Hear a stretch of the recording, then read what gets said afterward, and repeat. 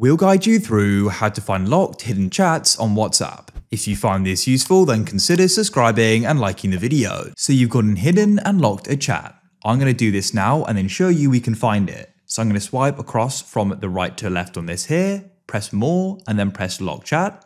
On an Android, you tap and hold on it, and then you press the three dots in the top right and you can lock it and hide it. Now, to go and find it, it's much easier than you think.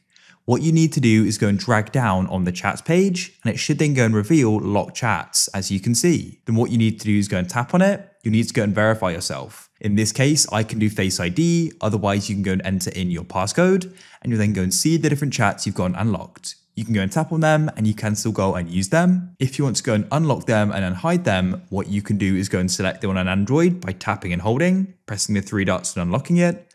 On an iPhone, you can swipe from the right to the left, click on the three dots and click unlock chat. I'll need to do more authentication there. We can come back and it'll then go and be unlocked and unhidden.